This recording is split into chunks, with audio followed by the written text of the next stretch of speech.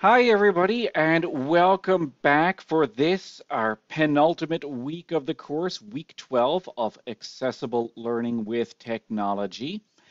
You're going to notice when you look in Canvas that there are, at the beginning of the week, no new readings and resources or specific activities posted for you.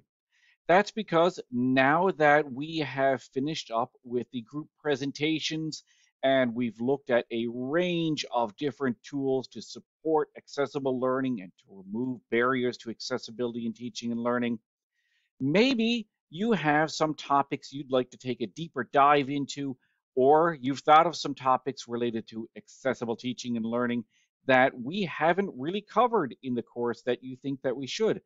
Well, this is your chance. Week 12, besides having a bit of time in our Zoom class for some overflow if we need to for group presentations, it's going to be an open week. This is the student choice topic week.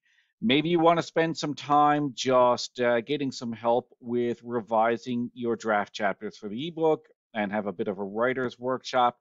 Maybe you want to look at some topics or some tools in more detail that we haven't had a chance to yet, or maybe even propose some kind of a make and break workshop session where we try out some accessibility features and tools and see how they work. That's what we're going to be covering this week.